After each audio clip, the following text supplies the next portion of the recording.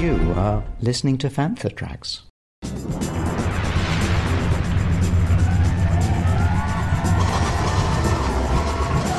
It's time to head south with the Fantha From Down Under. Here's your host, Adam O'Brien. Welcome to the Fantha From Down Under. Guys, welcome to episode number 66. Comes to you live from Queensland, Stanton, on the Gold Coast of Australia. The one, the only, the Fantha, Adam O'Brien. And joining me all the way from the UK, Paul Naylor of Fantha Tracks as well. So what would you like to see if they, return to the movies, which are obviously their plan? I mean, they're talking about now the Marvel guy, Kevin Feige's one's going to be the next one with Favreau as a director. Great to hear. That's the rumor. Yeah. And there's a spicy little rumor that Downey Jr. might be in it. I can't, kind of see his nervous acting go, right, Jarvis, we're going to get a lightsaber and we're going to shoot you. Okay. I don't know if Star Wars is ready for Downey Jr., who I love. I love Downey. I think it would be interesting. It'd certainly be interesting. I mean, when they first started talking about the, was it Patty Jenkins, the Rogue Squadron stuff? Oh, yeah. Talking about, I'd love to see something like that. Done right, I mean, that could potentially be Top Gun in space, couldn't it? So easy. Yeah. I don't know whether I'd like any trilogies or anything at this stage. I think I'd probably just like some standalones. But I'd also like to see some crossover from TV into the movies as well, because I think that they've done such a good job. It would be respectful to see the likes of Mando turning up. Even if it's not a Mando film, as long as it's set in that timeline, let's see him. Like a tie-in or something like that. Yeah. Or it could even be set slightly before the original Mandalorian series, so we go back to that rusty knackered armor that you got when we first meet him. But yeah, as long as they handle it right, I don't care what they give us, but give us something. Because as much as the Star Wars TV content has been great, and let's face it, Disney Plus, probably more than half of the people that sort of subscribe to that are there for Star Wars. And as good as the content is, Star Wars belongs on a big screen. It's an event. It should be something where you're looking forward to the premiere. You're looking forward to the magazines coming out. They're giving you hints of what's about to come, the trailer. Just to sitting in a cinema and seeing it as a group and soaking it up. We miss that at the moment. I don't know what time the shows drop for you over there, Adam, but ours drop at 8 a.m., 9 a.m. in the morning. So you sat there. You probably just got out of bed. You sat there scratching your nuts, watching the latest episode of whatever, and you're thinking, this isn't the way I'm supposed to be enjoying Star Wars. I used the word enjoying. I shouldn't have said enjoying while scratching nuts. No, but you but you know what I mean? It's just a weird experience that you've got up and you're sort of bleary-eyed and you're sort of like, episode what? And then you're gonna have to rewatch it again later because you're not concentrating. Oh yeah, but 100%. But yeah, it's great. They come out at midnight here actually, so it's a similar sort of time, I suppose. You get around the same time as us, so we're getting it in the morning as you're getting it there, bang on midnight. I still think probably my favourite Star Wars moment, the one that certainly caught me off guard and made me really emotional, was that scene where Luke Skywalker turns up in his X-Wing towards the end of, was it season 2 of Mandalorian? Yeah, season 2. Season 2 Mando, yeah. I mean, that was incredible. The quality of what they can do now with the deep faking of Mark Hamill as Luke Skywalker, that was decent. It wasn't perfect, but it was decent. But then by the time you got to those 2 incredible episodes in the Book of Boba Fett, where you'd got Luke training Grogu, that was amazing. You see him sat there meditating and you think, how good's this going to be? Fingers crossed it's really good. And it was incredible, absolutely incredible. It was. We can thank the TV for saving Luke Skywalker. Episode 8 was, really, to me, it was 2 movies crammed together. I mean, Ryan tried to really finish things off. And, to his credit, I'll give him this much. Contained in one movie, he probably resolved some stuff there. But left no room to scratch the nuts was JJ, and he had to try and come up with something and pull the table out from under us with Palpatine and probably Ian McDiarmid's like, I'm strapped to a machine. What is going on here? I'm strapped to a machine. What do I do? But you're right. I forgot because episode 8 ends as if it's the end of a trilogy. It really does. Yeah, it's self-contained and done. You know, it ties everything. That's it. Good luck. You're next. Yeah. Do you collect Star Wars memorabilia or anything? I do. You know, like I've collected some of the lightsaber hilts and stuff like that, and obviously I've gone nuts on to the point where I'm buying stuff that you don't even need, like the Topps cards, like little trade cards, so I can quiz people. But I mean, everything that's Star Wars it's around. I've got the fit helmets here. I've got I can pick up, and I don't like picking up the ones you get in your little Zing pop cultures here in Australia. Black Series. Oh yes. Here is Django Fett. Would you like? It's Black Series. No. I want it on eBay, and I want it to be part of the movies. So of course we all try and find all that sort of stuff. So the hilts and stuff, I've got the old ones from back in the old days, not this new stuff. Oh, thanks. I want the real McCoy. And I've got my Anakin one. I'm happy. It's the one I always dreamed of having. And no, Rian Johnson, he did not imagine having his old saber back at the end of that. That was a dream sequence. And no, he's alive. Hi, this is Andy Seacombe, otherwise known as Watto, and you're listening to Fantha Tracks. I have got a lot of Black Series stuff, but I've sort of, in recent months, come away from that. And a bit like you, I'm keener to sort of have something a little bit more unusual. Yeah. So I've fallen down a bit of a deep, dark hole, which a lot of collectors out there might go sharp and take a breath. But you have to get these products to see the quality of them. It's customs that I've got into. Imagine if Kenner had the guts to have done it back in the day, or been able to have done another line of figures. I mean, the figures died out with that last 17 in 85 because a lot of the kids of my generation that were the first ones to buy those figures, like I say, had moved on, growing up. We've retrofitted growing up now. We've gone back to our childhood days. But this is a figure that could have been made and should have been made. It is so true to that Kenner look. It is incredible. Yeah, so the 5 points, articulation. Yeah, it's all moves. Everything's cool. Wow. The guy that does this, so it's a company called Stan Solo. They've done a number of weird and wacky things. So what they've done is they've taken the original R2 mold and they've created things such as, if you've been to conventions over the years, you may have seen this style. Oh, wow. So that's like the Boba Fett version of an R2 unit. That's one that you would have seen on the Death Star, like a little black and orange. See that. Yeah. And the third leg pulls out, so you can have it in the true Kenner styling, like that, like the two-legged version. Oh, nice. Yeah. So they feel the same, they look the same. Everything about them is spot on. And there's a guy that does a lot of stuff on where he's reviewing these. His standout quote is, "The fans are doing the best things." And they really are. You get these through the post and you go, "God, this is exciting. What have I got here? Wow." And as well as doing them loose, you can have them on card back. So let me just show you. Oh, now you got me excited. I won't get them all down, but I've got tons of these things now. He's even done Gurinden. Oh, wow. Look at that. That's awesome. So that's it on card back, yeah. And the back of the card is just like a standard version of what you would have had with the second series of Star Wars. And he's done a Yavin version of C-3PO, so it's just the silver leg. Look at that. Beautiful. They're just amazing, Just take them for what they are. They're all stamped appropriately on the leg as being SS, which is Stan Solo. So there's no confusion in the collecting community. They're not done there to dupe anybody. It's just there for people who want something a bit different. I've got some R2 units as well on card back. That's got a translucent head as well, so that's really cool. It's just nice to have. It looks real. They just display well, yeah. But they are clearly marked up as being customs. So I was talking to you earlier about one of my favourite things in my collection. And it's literally a jar of sand. That could be from Bondi Beach for all I know, but I have been told that is legitimately from Lars Homestead, from the set of the original Star Wars. A colleague of mine from when I used to work in newspapers, she said, "Oh, I'm off out to Tunisia for a holiday. My boyfriend's booked us in to do this Star Wars tour." I said, "Right, I'm not holding you to this, but if you do manage to bring me something back from there, I'll love you for it." Back from their holidays, I'd thought nothing more of it. And she goes, "Close your eyes." I close my eyes. Just put that little jar in my hands on it. That's incredible. That is just amazing.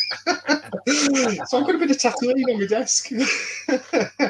Oh, nice. Did you do the Anakin line to her? I don't like sand. It gets everywhere. It gets everywhere. Isn't that amazing? Are you familiar with the Itty Bitties? Have you heard of those? I've heard the name, but yeah, tell us about them. So Itty Bitties, and these are something else that I quite like collecting. So they're like little stuffed toys. So there's a Boba Fett. Oh, that's right. Yeah. Seeing those around the pop culture. Yeah. When you go to conventions, you'll get like special edition ones. So I've now got all 4 of the Cantina creatures. So there's Hammerhead on card back, Snaggletooth on his card back, which is pretty look cool. At that. There's Walrus Man, little Ponda and our dear friend Greedo. Got to have Greedo, haven't you? So. Oh, poor old Greedo. But again, they just display nicely, and they're just so sort of evocative of the toys that we had as kids, mate, you know. But yeah, the Black Series, a bit like you, I've got a bit bored with it. How many times are they going to repaint the same figure? Or at least get the faces right. I mean, like how many times Luke's go, or when they put Luke Skywalker out, you know, like that was funny, wasn't it? And you know what? I even did took a photo of it and I sent it to Hasbro. I said, guys, what's going on? How does that actually leave there that? And you kind of think they're just fucking with us, aren't they? You know, yeah, exactly. It was wrong in about 3 parts of the card, but differently in 3 parts. Oh, yeah. And also, the other thing that bothers me big time about the Black Series is the fact that they've stopped having the window on the box, because I tend to keep mine in the box if I can. Who wants to look at just a cardboard box without any indication of what's in there? Well, they're doing the Kenner card backs now too. Out here in Australia, we see them coming out with the Kenobi line, and it's all being, the card back versions of them. And yeah, look, they look all right. But there's been a couple of funny looking Obi-Wans with bung eye. You know, kind of like he's got one, the OBI one. Yeah. Oh, it's gold. It's absolutely gold. Yeah, but you kind of think if the collectors and these custom designers are doing a better job, hire the damn guys, please. Yeah. Hasbro, absolutely. Get them to come up with some ideas, because if they're just sitting there on the line getting bored as hell, they'll buy it. There's so many other developers out there that are still in the same market as that Black Series. You got NECA, which are doing massive lines of Fox properties right now too. Everything to John Carpenter and Predator and Alien, and so there's some people out there that could definitely do it. And Hasbro, you kind of think that it's not the first time Lucasfilm have looked at other developers for things, Dark Horse, Marvel. I miss the expanded universe proper, like when everything wasn't trying to tie yourselves into it, and here's a quote from back when, everything was happening. When it comes to canon, everyone went, oh, it's all the same. It's all canon until it's overwritten in film. And it's something I think it was Paul Bateman said. Canon's only good until somebody overrides it. And he's right, because there's always going to be a movie or a TV show where they go, that's a better idea. And let's overwrite something that's coming. Ahsoka, where the book was done. And then, of course, they overwrote it with a TV show or whatever it was. There's a story is what it is, and it can be considered mythology or history or whatever it is. But at the end of the day, it only matters, did you enjoy it? Exactly. I mean, I was saying this, and I've said it a couple of times to people, that one of the worst things is canon, because if you say something's canon, well, then you're saying that is it. You've got to deal with it. Before I was into Star Wars, I was massively into Spider-Man. So I buy Spider-Man weekly. Now, I wasn't even thinking at that time of my life, so what's happened in that one is going to impact on the next story. It didn't even cross my mind. Looking Doctor Who, how many times the Daleks have come back after they've been defeated, you mean? But if you killed somebody off in Star Wars and you regret it, how do you pull it back if you're saying that everything's canon? You can't do it. You can't do it. No, that's right. I don't know. I have mixed feelings about whether they should repurpose Luke Skywalker, Han Solo, and Princess Leia together in that timeline, using different actors. I've got no issues with Alden playing a young Han Solo. I thought he did a fantastic job. He didn't copy the character. He made it his own, but in a good way. I can but see that this would have been how Han Solo would have been. I don't know if ever they tried to remake A New Hope. I think that would be quite a sad day. Nature of Hollywood reboots and sequels. Why? Because the property's already there. It's a natural thing. Yeah. It's lazy. I mean, you're obviously a very big Dune fan, yeah? So how did you feel about that being remade? When I look at it, the book for me is what it is. The book is always going to be, because it's something like Lord of the Rings. I read it once a year, and it's such a part of my life. There's life lessons in that novel, So that's the kind of level that I see Dune as, and I can see why Dune was copied a number of times, whether it's from George, moisture evaporators. He also had the dragons in the desert. I'm kind of like the sandworms, yes. George, yes. The sand people, Fremen, so there's all these different parts, and even like Luke Skywalker to a certain point, or even more so, Vader is very much Paul Atreides becomes the emperor of the known universe, and he also becomes literally a person who wipes out millions, if not billions of people. So he becomes the bad guy. What does Anakin become? Becomes the bad guy. Anyway, Dune has that sort of thing. So for me, when they was talking about remakes of the original film, I'm kind of like, give it a go. I only wanted to see somehow what Frank really put on the page, put out there. And, it's a 200 to 300,000 word novel. That's huge. So to see that truncated down into what it is, and hopefully this is the next movie as well. For everything in one location, daily news, reviews, interviews, podcasts, video, and social media feeds, bookmark FanthaTracks.com for Star Wars news 24/7, 365. Star Wars borrowed massively from Kurosawa and all those early sort of Japanese fantastic films. You've made me think about The Acolyte as well, because obviously that's set many hundreds of years before what we're familiar with. Going back to 98, before The Phantom Menace came out, we were sort of being expected to sort of transport our minds back 32 years prior to Star Wars. That seemed a stretch, but to cast it sort of hundreds of years back, where potentially the only characters that we're likely to see younger versions of are Yoda and maybe Maz Kanata. That will be our connection to what we know as Star Wars. But that'll be interesting to see. I think the Ahsoka series has got potential, because that looks as if it's going to be bringing all of the Rebels crew back together. What's the other one? So you got that, and then, Kenobi. So Kenobi actually hinted at a few characters that are alive at the time. Oh, Master Voss mated out, and then straight away go, dude, Kenobi, dude, what are you doing here? Yeah, I'm getting these guys out, push the Empire, dude. Let's get out there, grab those sabers, and that's how they played this guy, And George just put it in Phantom Menace for 5 seconds. A dude having a coffee and a biscuit on the set. Let's put a little bit of eyeliner around here. Yeah. That's great. Let's make him look like Adamant. I went to an 80s music festival the other year, and he was the headline act. It was a choice between staying and watching him or catching the last train home. So anyway, I arrived back at the station on time, and seriously, he played the first song, and it was like, oh my goodness, this is not this ain't happening. So we got out of there. Before I was born, my mum and dad had the opportunity to emigrate to Australia. A couple of their friends did. My mum and dad were due to go with them, but my grandma, who I never knew, fell ill, and that stopped that from happening. So my mum and dad didn't go. But their friends, who have popped over to the UK probably 7 or 8 times over the years, I communicate with on Facebook, they say that. They say, nobody watches Neighbours. Nobody watches Home and Away. We're not interested. We'd rather watch Red Dwarf, because we're a bunch of smegheads. I've met all of them as well. I've met all of them. Yeah, they're great. Yeah, they're funny a lot, aren't they? Yeah. Love it. I mean, we do watch Doctor Who, I'll give you that, but I only watch Tom Baker reruns, and people are jumping over the top of Tom Baker go, this is Tom Baker.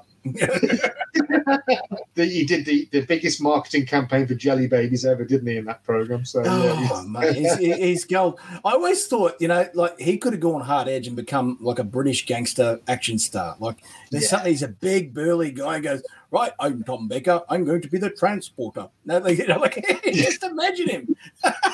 He's got that wild look in his eyes, hasn't he? So that was brilliant. That episode, that special that they did a few years back, where they brought him back, he was like curating in a museum, and he goes, who knows? And you think, that's just brilliant. And he just brought you back just for that. That's cool. What's that episode he did and never aired? It's called Sharda or Shader or something like that. I can't remember. It was one that was filmed. They did part of, and then they just basically never went back to it, right? And it was one of the ones that Perkins wrote, right? And so, I'm a big Hitchhiker's fan. That's one thing they did right, folks. Let me tell you that. Don't panic and bring the towel. So what's cold is, and then I remember a couple of years later, I was asked on a Doctor Who show over your way, and they said, actually, funnily enough, Ben Brummy, there you go. And they say, come on, and tell us about what's like in Australia, and I said, no dramas. And I told them, it basically was a huge thing. It was on 5 o'clock every afternoon on the ABC, our version of the BBC. And so, we were watching it, and this thing came on, and it cut off like 10 minutes early. It was Shada. I kept calling it Shada because that's what we call it out here in Australia. And everyone's going, what's she talking about? That's Shada. Then Shada. And I go, what's this Australian talking about? Shada. Shada. Just love it. And then apparently Tom Baker got wind. Well, there you go. Not wind you're thinking of. That's probably why he was only that special for a bit. They couldn't have him near the mic. But if you got that sort of wind, Tom, you get back. Oh, you got to love it. Talk about a deep dive, folks, tonight here on the Fantha From Down Under. We've really dived right into Star Wars lore. And, you just don't know where you're going to go because it zigs and zags. It really has tonight, hasn't it? It's been the best therapy counsellor that I've ever had. Hi, this is Julie Dolan, the voice of Princess Leia, and you're listening to Fantha Tracks. It's your only hope. Paul, you got to let the folks know where they can find you online, because I tell you what, if this is the kind of conversation that you're going to be having, they want to have it with you. We'll catch up again soon anyway. But we will. You can get me through Fantha Tracks. If you just stick Fantha Tracks into Google or whatever search engine you're using, you'll find us. We do convention reviews. I've got my own podcast that I do with Mark Newbold called Start Your Engines, and that's based on the ships and various vehicles of Star Wars. And the next one that we're doing is Boba Fett's Starship. No, I'm only kidding. It's Slave One. Damn right it is. What we do with that is Mark has all the technical shizzle, and I sit there going, "Oh, really? I didn't know that."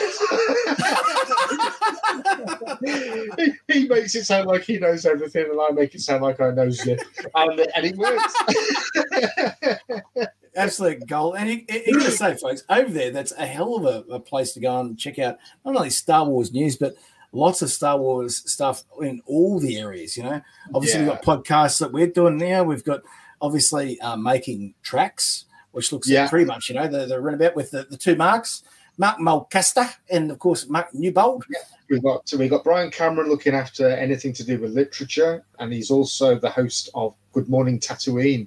Now, that airs at around 9 p.m. UK time on a Sunday, so about 8.5 hours from now. So you guys will probably all be tucked up in bed or about to get up and have your Cocoa Pops. I don't know, but if you ever get a chance to see that, you can watch it on catch up anyway. So as soon as it's aired live, you can get it on catch up. I think I've seen you drop in there once or twice, Adam, and comment. I have a number of times. I went, "G'day, Mr. Paul, mate. How you going?" Yeah. Sometimes I can't get this damn thing to work here, so I'm doing it on my phone. And when you're doing it on your phone, you don't get to see any of the messages. No, you don't. Yeah, that's right. So don't ever think that I'm ignoring you, mate. It's probably that I'm doing it on my phone, trying to go like this one. and then the other Fantha Tracks show that's a really good one is the music one, which I'm sure you've spoken to Darth Elvis. Desert Planet Discs. Yes. Desert Planet Discs is fantastic. And that does do some deep cuts, but that's always worth a listen. But it's great to be part of it. It's given me the opportunity to meet a bunch of fantastic, like-minded people. When you meet fans of something that you're already passionate about, they're more into it than you are, and you think, "Gee." They really do. Some of these people, they know way too much. But no, it's been good. But it's also been good to experience Star Wars in a way that I otherwise wouldn't have done. I've got to go to events and managed to blag my way into the panels at Star Wars Celebration that I probably shouldn't have been in, but it doesn't matter because it's all good. But I love it. I do love it.